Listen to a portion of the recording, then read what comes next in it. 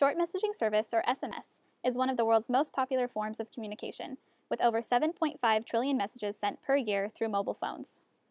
However, a growing problem has plagued SMS users: the rise of unsolicited and unwanted messages from commercial or promotional accounts, also known as SMS spam. Up to 30% of all SMS messages sent per year are spam messages, increasing costs for users, threatening security, and damaging mobile providers' brands. The goal of our data mining project is to evaluate the feasibility of a data-driven spam message filter. This model should be fast and accurate, intercepting a high proportion of spam messages while allowing non-spam messages through. We have 3 steps to achieve our goal. First is to examine and featureize this data. The dataset we have contains 5,574 text messages that are pre-classified as spam and non-spam. Among them, 4,827 are classified as ham, which means non-spam messages, and 747 are spam messages. We analyzed the frequency of each word in our dataset and generated word clouds that can show us which words are most common in spam and ham messages. We can see that conversational terms like contractions, when, and do are more likely to show up in a ham than other terms. For spam messages, terms like call, now, and free are top words, highlighting their promotional nature. We continued to featureize the data based on the type of n-gram. We split each SMS into individual words or sets of words, each being a separate attribute. There are 3 types of weights for each word term: binary, which is whether a word appears or not; term frequency, which emphasizes how many times a word appears in an SMS; and term frequency times inverse document frequency, or TF-IDF, emphasizing rare words that don't appear frequently in the whole set of SMS. We also explored 2 additional ways for featureization.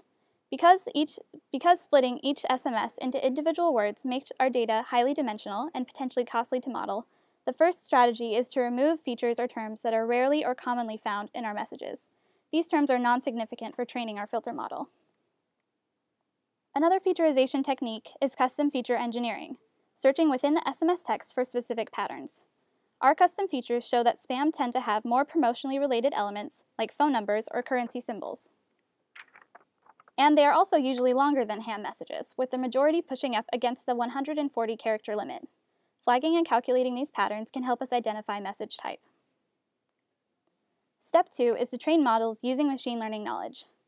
Given the fact that our data is highly dimensional and the output label is binary, we propose 4 types of models that could potentially fit our data very well. These are naive Bayes, support vector machine, logistic regression, and random forest. They all have their own advantages and disadvantages that might affect the result of our filter.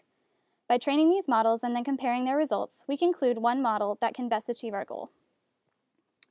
Step 3 is to evaluate the results of these 4 models. We evaluated our models using 2 main dimensions: true positive rate, which is the percentage of actual spam messages accurately intercepted, and false positive rate, which is the percentage of actual non-spam messages that were incorrectly classified as spam. The ROC curve and the area underneath it give a comprehensive combination of these metrics at each decision threshold, i.e., the probability cutoff for classifying an SMS as spam. We trained each model using different combinations of featureization approaches. We then conducted parameter searches for the parametric models, random forest, and SVM. Here we conclude the best performance of each model and their corresponding metrics and ROC curves. As shown by the AUC metric, the SVM model has the best ability to accurately separate spam from non-spam data. However, because we put a high priority on avoiding classifying actual non-spam messages as spam, we need to compare the ROC curves at a very low false positive rate. Again, we can see that SVM is the best model that has the highest true positive rate with a low false positive rate. This means that we can block most of the spam SMS while making sure that the true non-spam SMS can still get through to the recipient. Even as we approach a higher false positive rate, SVM is still a robust and performing model.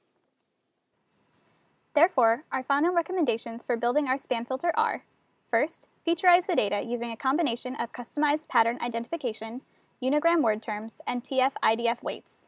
Second, remove any words that appear in less than 0.5% and more than 95% of the total set of SMS messages.